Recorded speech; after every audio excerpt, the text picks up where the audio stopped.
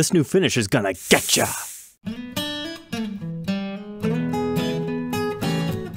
Welcome back, Troglodytes, to your daily dose guitar information, the Trogly's Guitar Show. In case you're not familiar, all the bass models that you see on Gibson's website occasionally will have custom finishes with specific dealers. For example, Chicago Music Exchange a while back ago, they introduced this awesome 70s inspired SG that had so many fanciful flavors, and that was just a unique model in general. But if you look on Epiphone's website, at all the current day offerings of the Les Paul Modern, you will not see Radio Blue Metallic anywhere else but Sweetwater. It's much different than the faded Pelham Blue, Graphite Black, and Sparkling Burgundy. Another good example is Guitar Center's Tri-Burst finish on the 60s Les Paul Standard. But no, the one we're talking about today is called Viper Blue Gloss, and it belongs to Sweetwater. A little over 2 years ago, they first came out with this hue on 3 different acoustic models, a Hummingbird, an SJ200, and a Dove, and they featured awesomely quilty backs. But they're back with a whole new selection of these. We're going to start with the Les Paul Custom because it's just beautiful. It's a very dark blue finish with chrome hardware and extra quilty tops. Getting quilt tops out of Gibson can occasionally be difficult. They have to have the wood sourced already, and usually it's through custom orders and dealer exclusives, rather than just like a regular production run of things being quilty. But that's what's nice. At launch, there were 4 different ones to choose from. So the first one was pretty much my favorite. It has a really nice, almost flamey quilt to it. It's nice and wide. If you adjust the contrast of the colors, you can kind of see what I'm talking about a bit better. But looking at the back, it appears to just be a dark blue color. They didn't go crazy with a maple neck. Despite being called Viper Blue, sadly there's no blue Viper on the back of the headstock like on the Rattler Burst. And they're coming in the yellow interior case. The next example, still being a quilt top, it just looks incredibly different. You gotta remember, the color will slightly vary example to example. This one appears to be slightly lighter, and despite still being a quilt top, has a pretty different look to it. The next serial, very similar, however, it's got a little bit more of a crazier quilt. It almost matches perfectly. This is one of my favorites if you like it really heavy. And then this one. Here's my philosophy. Usually quilt tops do not have tons of movement, but I can tell this one is probably going to move more than the others, so it might not look as photogenic in stock photos, but I think in person you would actually be pretty happy with it. At the time of recording, all 4 of them have sold now. Personally, I'm interested to see what the next batch looks like because, again, quilt tops, they're all a little bit different. But they are offering these at $7,400, which is a pretty princely markup when the regular Ebony one is $5,000. But you gotta remember, custom blue color, so that's probably a $500 to $1,000 premium, and getting the quilt top, maybe another $500 there. And it looks like they're going for burst bucker 2 and 3 versus the standard 490R, 498T. It doesn't look like they messed with our neck profile, but they are mentioning an ultra lightweight mahogany body, which might just be marketing mumbo jumbo, but since I did happen to capture this, it seems they're all right around 9 pounds. I mean, 8 pounds, 10 ounces is not too bad for a custom. So there's definitely a little bit of extra premium lumber there. So whether or not it's worth it to you, I guess I'll let you decide because it's a base model Les Paul Custom. It doesn't have historic reissue specs. So you've got your Nashville style bridge. There's no matching headstock or anything, even though that would have been cool, but it just would have made it way too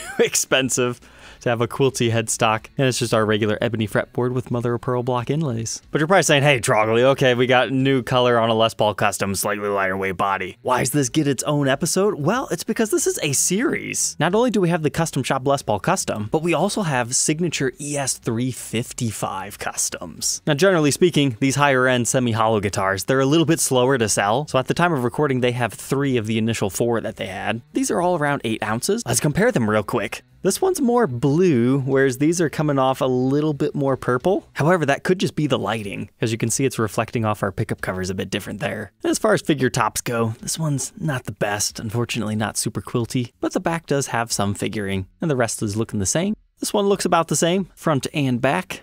And yeah, overall, I think Gibson did Sweetwater a little bit dirty on these. Yeah, they are figured, but they're not the prettiest, but this has to be the best back. And you can see the color differentiation between the maple and the mahogany. That's why the neck looks so much darker. Wow, that's really dark. Still a very classy guitar, kind of reminds me of the Beale Street Blue Gibson Memphis finish. Surprisingly though, the one that sold is like extra dark. And I would argue has the best top out of all of them. It's just kind of hard to see it. And ooh, yeah, that is a good back. This is a good example that I think is worth paying money for. However, if you call up Sweetwater, maybe they'll give you deals on the other ones. The price tag on these, a staggering $8,000. I can kind of see why they have a few of them left, whereas the Les Paul sold out, but again, it just comes down to semi-hollows take longer to sell. And now you might be saying, hey Trogly, I don't have $8,000. Is there anything affordable? That's another reason why I wanted to feature these, because we actually have 6 semi-affordable options within Epiphone. And we'll kick things off with this SG Custom. They're gonna be $700. They're currently still on the way. I just thought it was like a Viper Blue Burst. I didn't even realize this also has the flame top, kind of like an SG Modern. I mean, this particular example, it's not crazily figured by any means, but assuming it's not just a top veneer, this might actually have a maple top to it. And it's an SG Custom. It's not a Modern, so it's like this whole brand new thing. I would actually be really interested in checking one of these out if anybody wants to do a new Guitar Day purchase, because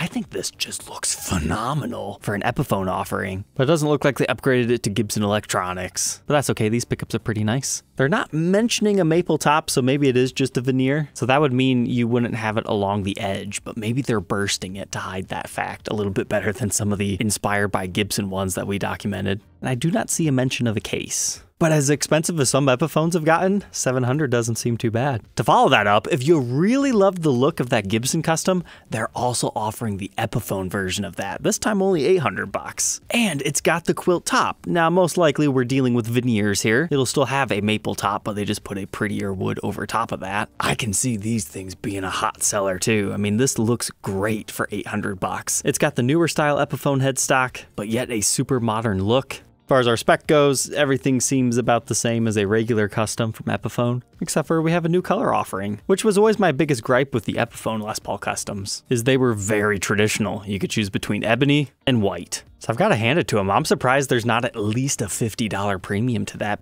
But if acoustics are more your thing like the initial batch, they have an Epiphone Master-Built Frontier. I'll be honest, don't know a lot about this. I think it's one of Epiphone's higher end acoustic guitars, but it's got these cool inlays. And it features our Viper Blue finish, but I'm curious, how is the back and sides? It looks like it's slightly figured.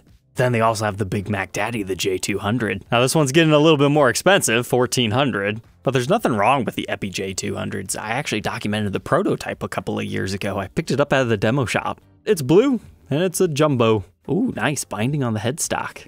And of course, our crown inlays. And they are indeed figuring the back. And we've got our 3-piece neck. But a little bit more budget friendly, the J45, and still a solid recording model being offered in blue. I really like this one. It's basic, straight to the point, go play it, have a good time, and you happen to like the blue finish. But ooh, this one still has the mahogany back, so not all of them are going to have this nice figuring. That's just kind of luck of the draw, but this particular one was pretty nice. But if a semi-hollow is more your style, we do not have an ES355 Epiphone, but we do have the Epi Sheraton. And this one looks really good too with the gold hardware. This just pops it. I appreciate the Gibson offerings having chrome because it does help pop blue finishes, but this just looks so royal and elegant, especially with our weird trapeze tailpiece over here.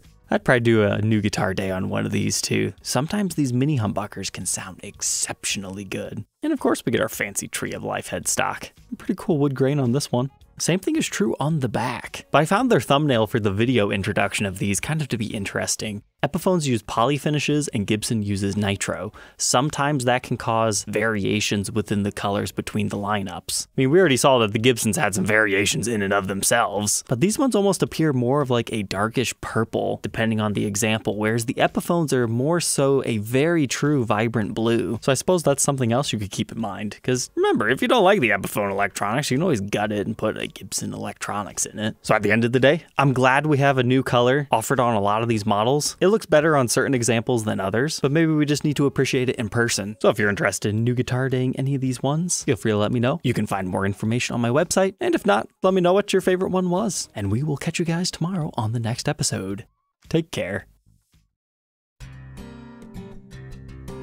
Hey, wait, what? We haven't made 10 minutes yet. We've got time for one more cool blue Les Paul. So this one was shared over on a Facebook group by Dave. He works at a guitar shop and they just recently got this crazy made-to-measure custom order custom in. This one, it's a much, much brighter blue hue. And I've got to say, I dig it a lot. It also features the chrome hardware and is just a regular base model Les Paul custom. Such a cool exotic finish. I would love to have a blue Dragon Les Paul very similar to this. If you don't know what I'm talking about, check out this episode, the Red Dragon.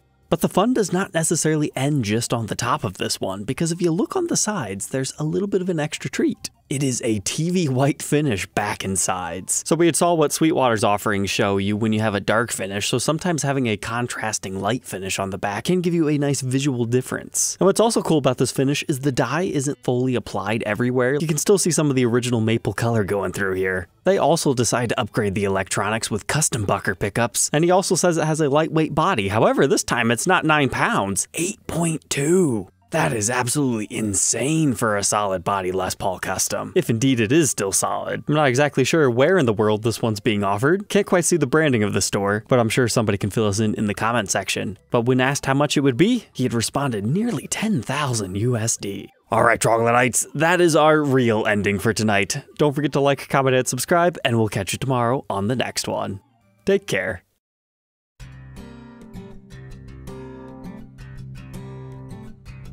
If you enjoyed tonight's episode, consider subscribing. I post videos like this every day. And you might even enjoy this next one.